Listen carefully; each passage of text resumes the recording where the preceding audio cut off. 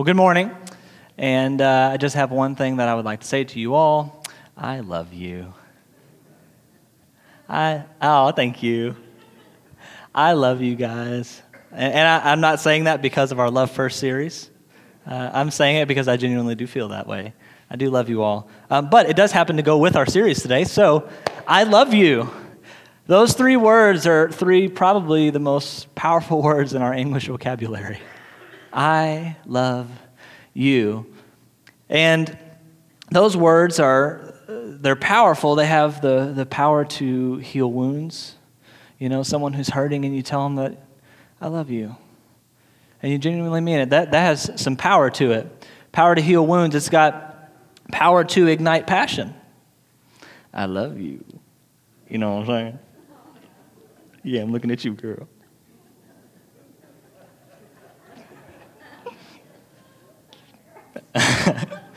She's blood red. I love you can also bring a smile, as it just did. I love you. They are powerful words, and love is a powerful thing, not just powerful words. And many people don't actually understand love. Maybe they've seen it done incorrectly. We've heard the term love, and we think we might know what love is, but we don't quite understand what true love is and what actual love is. And maybe we've seen it done incorrectly. Maybe we've walked through some abuse. Some abuse maybe has taken place in the name of love, and it's been called love, but that's not what love is. And so many people don't actually understand love. Sometimes we confuse it with sex. We confuse love with money. We can confuse love with gifts. It's easy to confuse these things when we don't know what true love is. But in spite of all the counterfeit of love, in spite of what the world may tell us what love is or what preconceived notions of love is, despite misunderstandings of what love is, or even despite abuse, love is still powerful. True love is still very incredibly powerful. And I believe that deep down in every single person, every single human being, we have this innate need for love. If you boil everything down, psychologically you look at all the issues that people may have, and if you boil it all down in a raw sense, it's essentially that I just want to be loved. I just need to be loved. I've been chasing love, looking for love in all the wrong places. Might have some song quotes in here today. What is love? Baby, don't hurt me.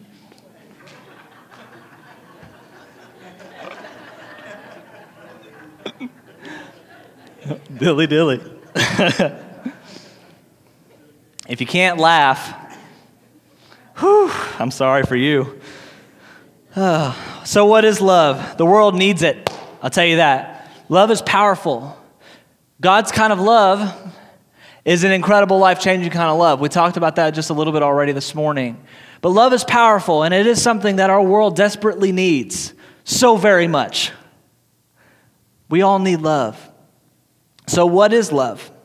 To help us understand love a little bit more, we're beginning a series titled Love First. In case you were wondering what we're doing here today, love first. Okay? Love first. We're getting ready to start a series about love, and today's the first day in that. And so I want to open with 1 Corinthians 13:13. 1 Corinthians 13 is known as the love chapter. And I love love, so this is one of my favorites. But we're going to look at 1 Corinthians 13, chapter 13, and we're going to begin here in verse 13, the very last verse. And this is kind of the overarching theme here. We talked a little bit about this actually at Christmas, if you were here for our Christmas service. But it says this: So now faith, hope, and love abide. Faith, hope, and love remain. These three, but the greatest of these is love. Love is the greatest. Love is the best, man. Love is awesome. Love is great. It's the greatest. And it comes above and before all the rest of these things. All the other things in life, love comes first. And that's why we're talking about love first today. Okay? And we're going to use this chapter in 1 Corinthians 13 because it is such a beautifully painted picture of what love is. And it's one that, have you all ever read 1 Corinthians 13 or heard it? Show of hands. Who has had, okay, just about every single person in here has heard 1 Corinthians 13. If you've ever been to a wedding, you've probably heard 1 Corinthians 13. It's beautiful. It talks about what love is. It's wonderful. The thing about hearing things, and everyone who has heard this before, is sometimes it's easy to become jaded towards a subject where we see or hear all the time. It's easy to hear, oh yeah, 1 Corinthians 13, I know all about that one. And it's easy to miss the power or the impact that those words and that scripture, that passage has. And so what we're going to do today and the next couple of weeks is we're going to talk about love, and we're going to use 1 Corinthians 13, but we're also going to look outside of that at some other passages as well and talk about what is love? How does it impact our life? What do we do with this thing called love? And so today we're going to start, and we're going to look at 1 Corinthians 13, and we're going to use it to start our study in love. But before we do jump in, let's pose the actual question, what is love? What is love? What is this thing love? Is it an emotion? Is it a feeling? Like if you went up to someone on the street and said, what's love? What is love? It's kind of a hard question to answer. That's a tough one. What is love? Is it an emotion? Is it a feeling? Is all love the same? You know, in the English language, there's one word for love. It's love. But we use that word in all different kinds of ways, and let me explain what I mean by that. If I sit here and I say, I love my wife, and then I tell you that I love my child. I love my wife and my child in two different ways. They're two completely different ways. I could also sit here and tell you that I love ice cream, and I love the Kentucky Wildcats, but I don't love them the same way that I love my wife or my child. It's a different kind of love, but it's the same word, love, right? So you could sit here, and if somebody asked you what is love, you could explain how you love ice cream, and that would be, a partial definition of what love is. I feel this way towards ice cream. I love it in my belly. It's refreshing and cool, delightfully delectable. It is the greatest. We should basically just change the name of ice cream to love. So the question is, what kind of love is Paul talking about in 1 Corinthians 13? Is he talking about the love of ice cream? Probably not, but we're going to see. Did you know that while we only have one word for love, that the Greek language, which is what the New Testament is written in, actually has 4? Did you know that? The Greek language has 4 different words of love. And so to help us to understand a little bit more about what Paul is talking about, let's dive in to the language here. The first word is eros, and that's spelled E-R-O-S. You can see it. Look, it's up there on the screen. Eros.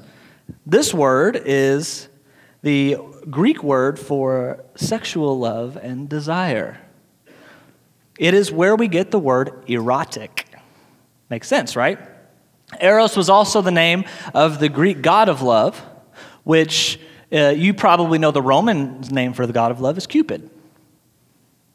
So the Greek god, his name was love. And by the time the New Testament was written, this word, eros, had been so debased by culture that it was left out of in the New Testament entirely, because it had become so sexually perverted, and that was the connotation used with that type of love, that it's not actually, you won't find it in New Testament scripture. And so that's one type of love. Word number 2, storge. As you can see, storge. This kind of a love relates to a familial love. It's like that of a parent to a child. So like the love that I would have for Kitely, my daughter, is a storge kind of a love. It is it comes naturally. It is unforced.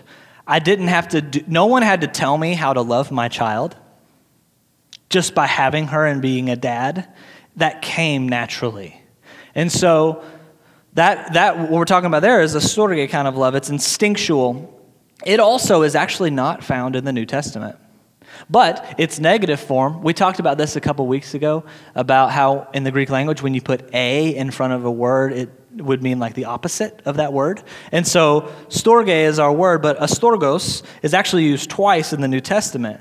First in Romans 1, chapter 31, and that describes sinful humanity as having no understanding, no fidelity, no love, and no mercy. Paul is describing what a sinful humanity is, and he's saying here that kind of a humanity, they don't even love their own families. Like there's no instinctual love that's naturally there, that should be there with a bond between a parent and a child. A sinful humanity doesn't even have that. So understanding that kind of gives us a little bit of a different perspective on that scripture, but we have to understand the different forms of or words of love in the Greek language. And so that was while storge is not actually in the New Testament, its opposite is, and that helps us to understand a little bit more. Still not the love that Paul was talking about in 1 Corinthians 13. Let's move to the next one.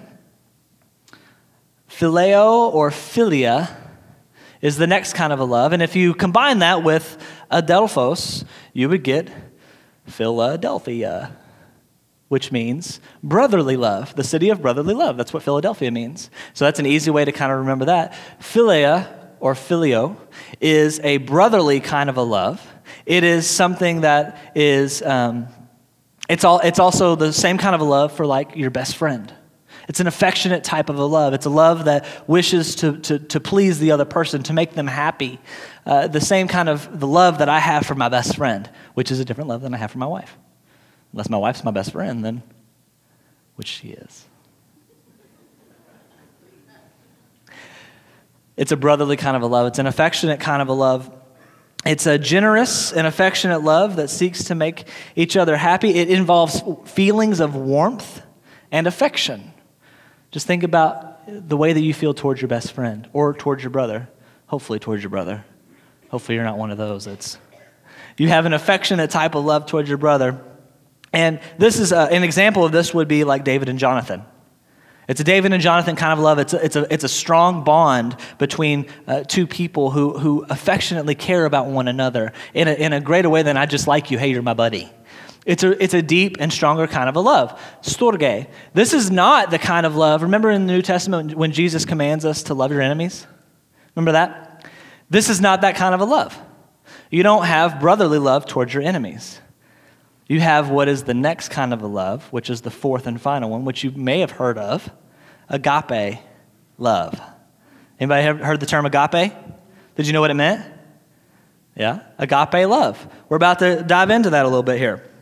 Agape love is pretty cool. It's actually unique. It was used rarely before the New Testament, but specifically in the New Testament, it was used to describe God's kind of a love. Okay, so that's why this is really cool. It is it's a no strings attached kind of a love. It's a I put you before me kind of a love. It is an unmerited and gracious kind of a love. It's a goodwill, benevolence, and a willful delight in the object kind of a love. So I just think about this every time that we read about God loving us and we hear about God's love for you. It's this kind of a love right here. This kind of a love right here, that it's unmerited, that it's gracious, that is a willful delight in you, the object or the subject of that love. How cool, like what kind of a cool picture is that? You have a willful delight in me. That's the kind of a love that God has. It is not referred to romantic or sexual love or brotherly love or even close friendship. It involves faithfulness, commitment, and here's the best part of agape love. It involves an act of will. This is why Jesus can command us to love, because it's not based upon feeling. It's based upon an act of your will. It's me deciding, I'm going to love you. It's unmerited. There's no strings attached. It's not a feelings kind of a love. It's not just the way that I feel about you. It's an unmerited kind of a love. And it's distinguished from other types of love by its lofty moral nature and its strong character.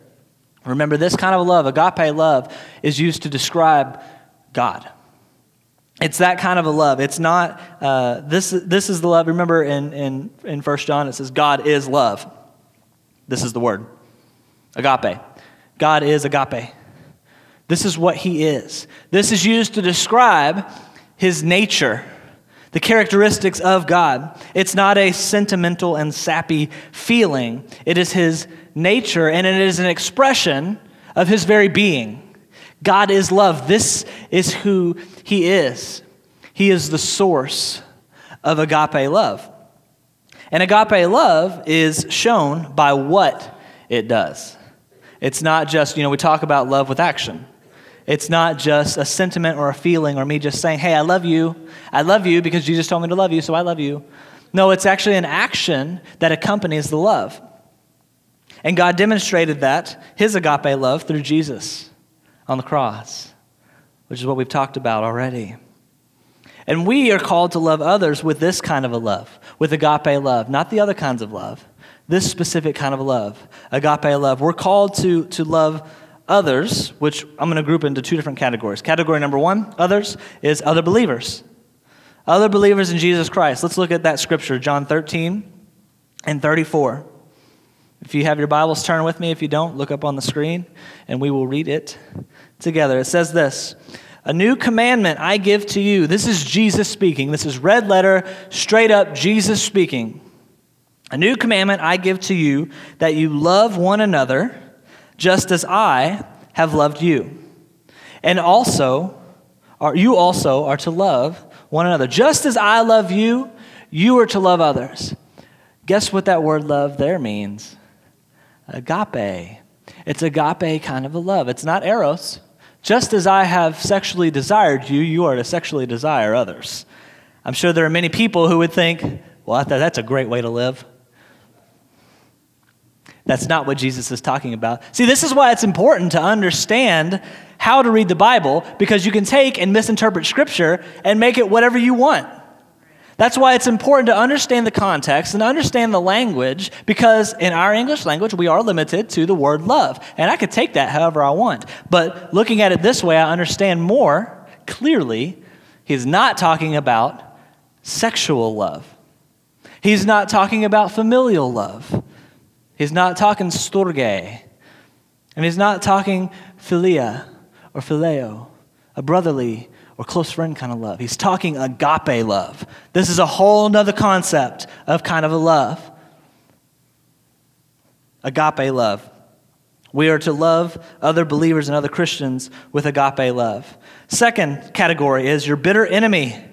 Matthew chapter 5 and verse 44, we just said this just a few seconds ago. But I say to you, love your enemies and pray for those who persecute you.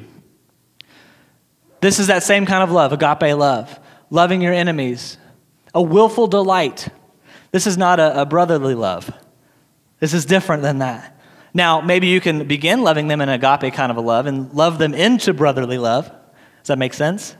That I choose to love you so much out of will, not out of feeling, not based on the way that I feel about you. We may disagree on so many things. I hate the way that you treat me. I hate the way that you talk bad about me. I hate the decisions that you're making. But I love you. I choose to love you with an agape love because it's not based about me and my feeling. It's me commanding my will to say, I love you. I choose to love you. I choose to love first.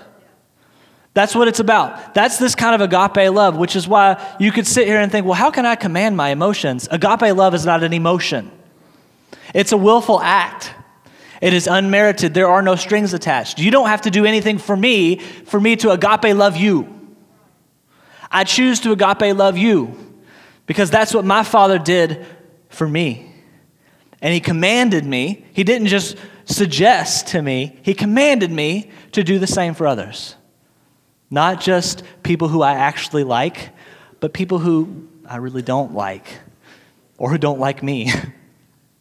That's agape kind of a love. And here's one of the really cool things about agape love. We know that it's not determined on feeling, and we know that it is an act of determined will. But agape love Unlike the storge love, the love from a parent to a child, agape love does not come naturally. We are not automatically born or automatically have agape love until we receive it from its source, God. God is agape. And when we receive him, then the love of God that's been shed abroad in our hearts through the Holy Spirit, that's the agape love of God, has been shed abroad in our hearts through the Holy Spirit. Now we can carry and distribute agape love. It did not come naturally, it came supernaturally through a rebirthing, through the source itself of agape love, God the Father. Amen? That's exciting because that tells me today that, you know what? I can love like you love. I can love like you love. It's not out of my strength. It's because of the Holy Spirit and the love that you have given to me and through me and shed through me so that others can see. It's all this working and power of the Holy Spirit and receiving the love of God. I can now walk in that, and I can do that. And I can choose to do that because, see, it's a choice. It's a willful choice. So today, I want to talk about just the first 3 scriptures in 1 Corinthians 13. There's 13 scriptures. We're going to look at 3 today. And these are the 3 points. Number 1, let's start in verse 1. 1 Corinthians 13, verse 1. It says this, "If I speak in the tongues of men and of angels, but I have not love, I am a noisy gong or a clanging cymbal." And I'm a drummer, and I like clanging cymbals and playing gongs, but this is not that kind of same thing. Not the same. I don't want to be that. So I have a question for you. Have you ever tried to learn a new language? So when I was in school, in 8th grade all the way up through high school, I took 5 years of Spanish. I made it to AP Spanish, and I loved taking it. I had great teachers. Loved it at Silver Creek. And then once I got out of high school, I graduated, and I went to IUS, and I tested out of a couple of years of Spanish, and I took a couple of years more when I was in college. And when I got to college, man, completely different level. Like in high school, they come and they'd at least talk to you in English and, teach you some things. In college, it was, yo quiero Taco Bell, like they only spoke in Espanol the whole time. Like you couldn't even, no preguntas en inglés. Solamente español, por favor.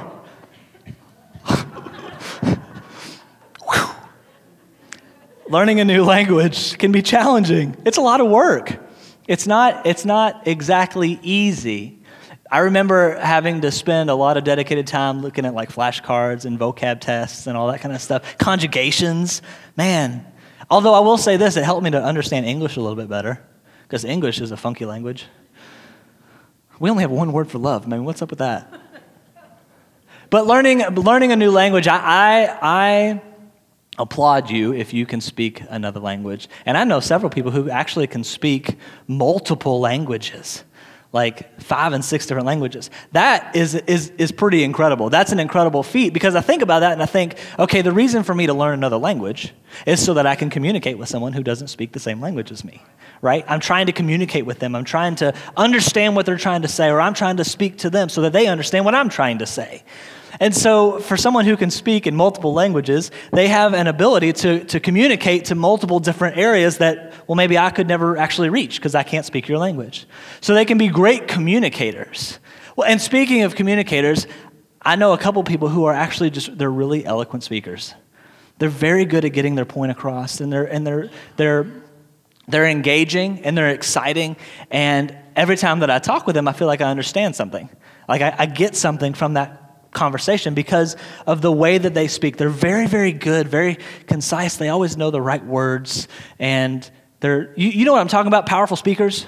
Like whether you know them or not, maybe you've seen them on TV, but people who really, they're great orators. They know how to stir people up and get their point across.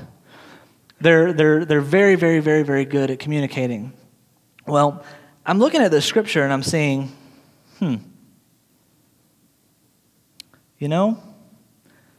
it tells us that it doesn't matter how many languages we can speak or how well we can communicate, because if we don't do it in love, then we say nothing. Then we say absolutely nothing.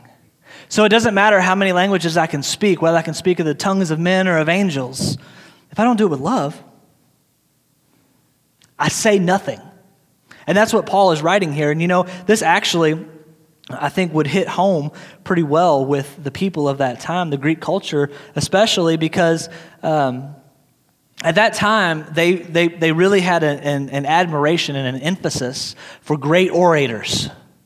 We do too here in America, but more so at that time, they really had a great emphasis on being able to speak eloquently and telling great stories and listening to the one person up on the mountain speaking, and that was a big deal in their culture at the time. And so for Paul to say, it doesn't matter how good of a speaker you are, if you don't speak in love, then you're saying nothing.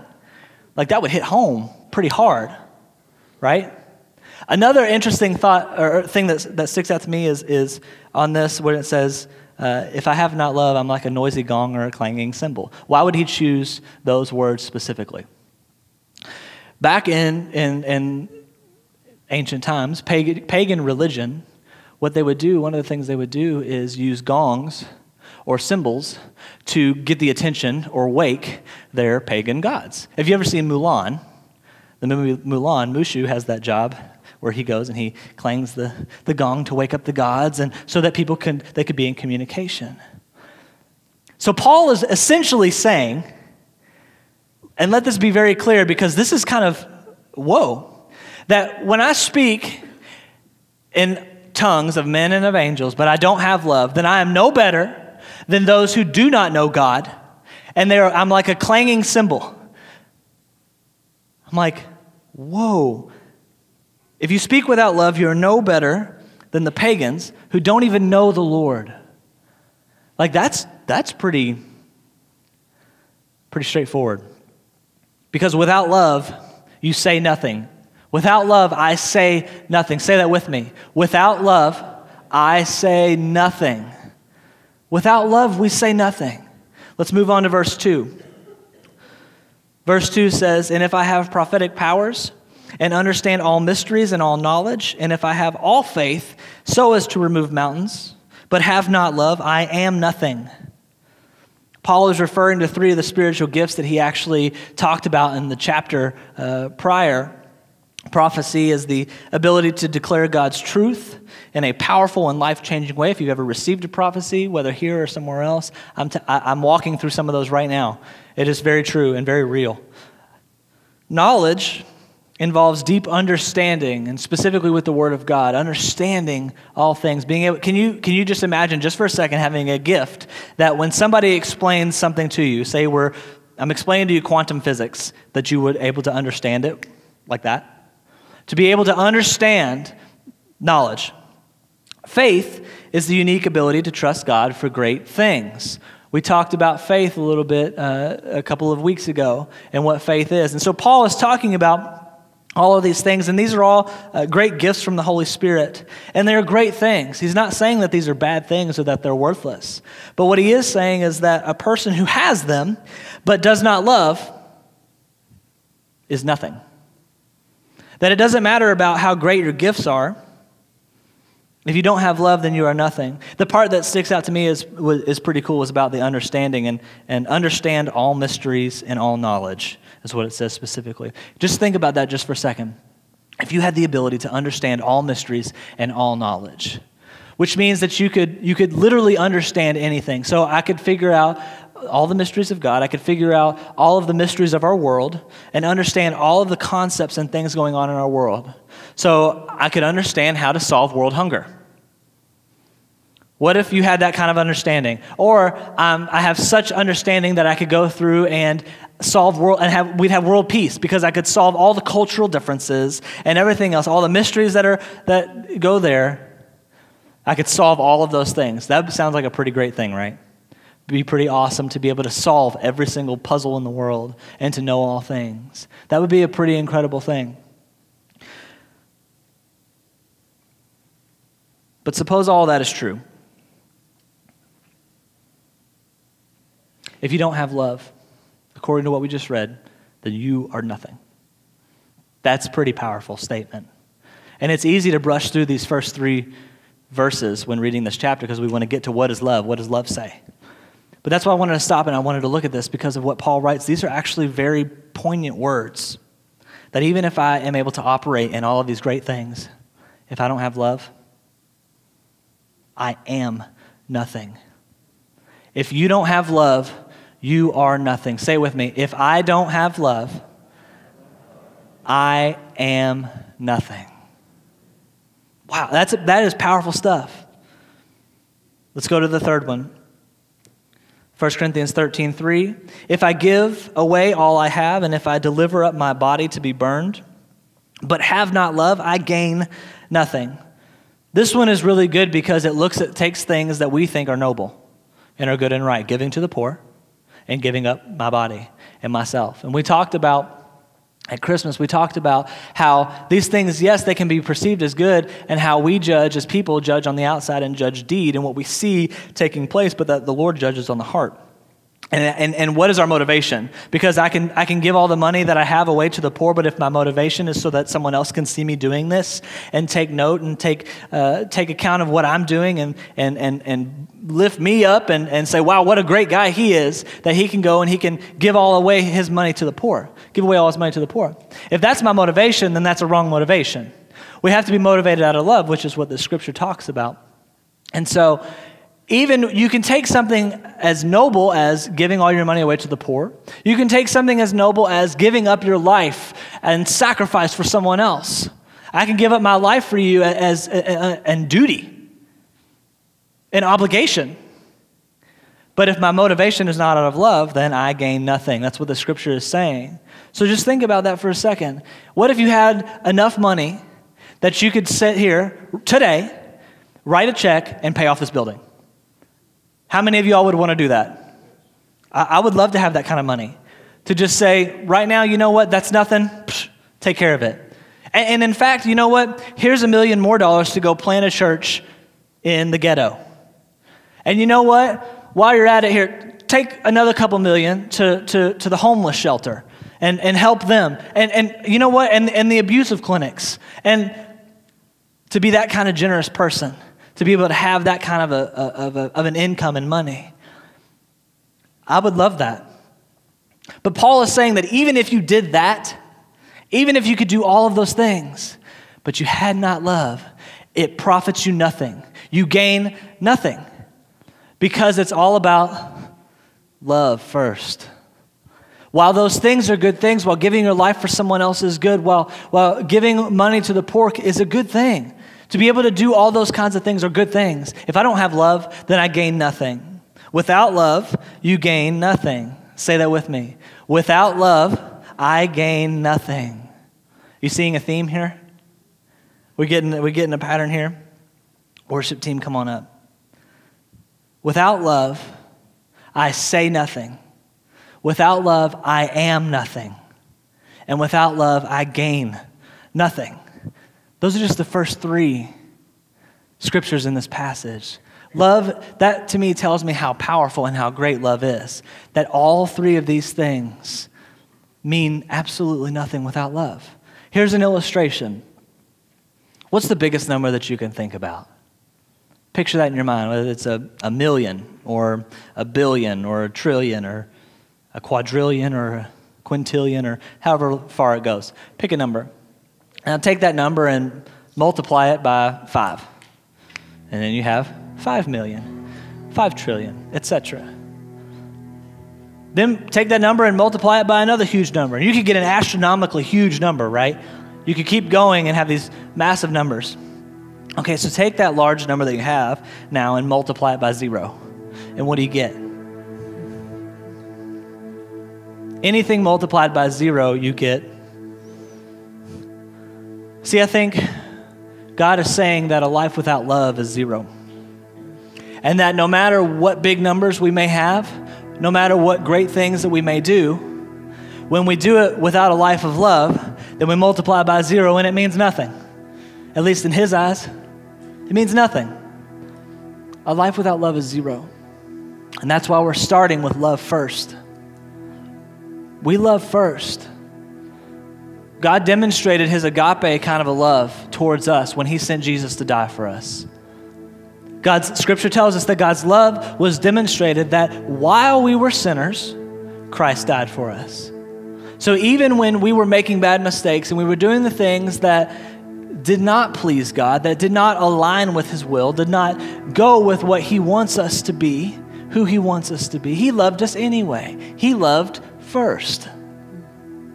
And we love because he first loved us. And we have the capability to love like he loves because of the agape love that has been shed abroad in our hearts by the Holy Spirit. Amen.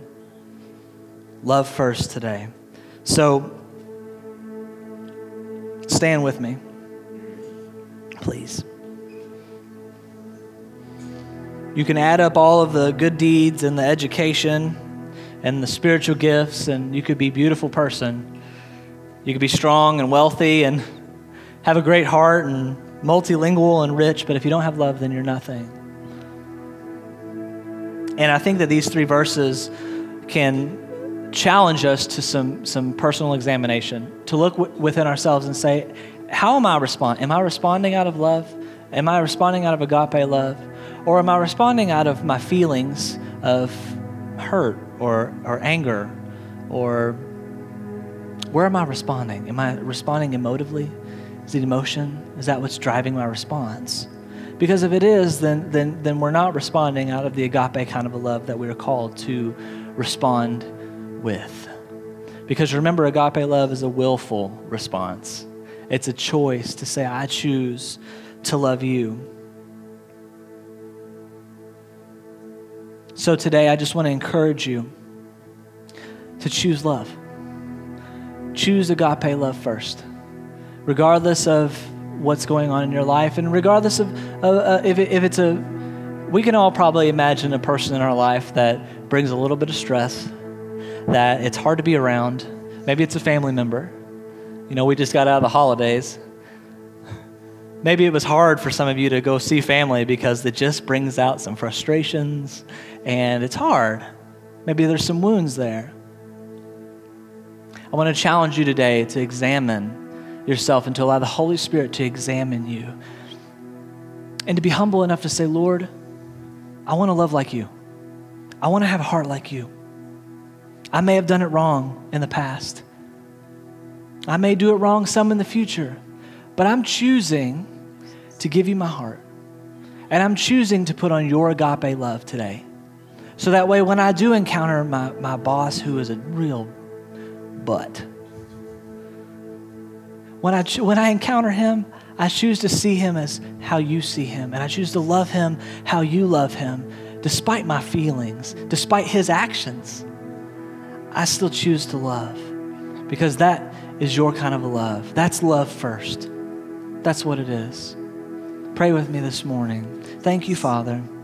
Lord, we thank you for your love. We thank you, Jesus, for your sacrifice. And God, the fact that you loved us first and you loved us so much that you would send your son to die for us. We acknowledge that. We thank you for that, and we receive it too. And we receive, Holy Spirit, the love of God, the agape love in our hearts that you shed in our hearts. We receive that, and we choose today to walk in that and to operate in that, to walk to be walking representations of your love, God, to be heart walkers, to walk your heart and to share your heart with the world so that they can see the kind of love that you are, the agape love that is your character and is your nature and is your being. Lord, we choose today to walk in that, to willfully walk in that with no strings attached, not out of obligation, but because we want to, because you've commanded us to. Lord, we want to honor you and glorify you today. And I just speak that over your people. May we be filled with your love, and maybe we walk in your kind of a love today, even as we leave this place and go back to our homes and our families and our jobs, Lord, that something would be different, that there would be a change in our lives, and that people would take notice, and there would be opportunities for us to share your gospel and your good news and your love with the world, Father. We want to bring you glory and we want to bring you honor in everything that we say and everything that we do. And we humbly submit ourselves to you today, Lord, in Jesus' name. And right now, let's worship the Father together.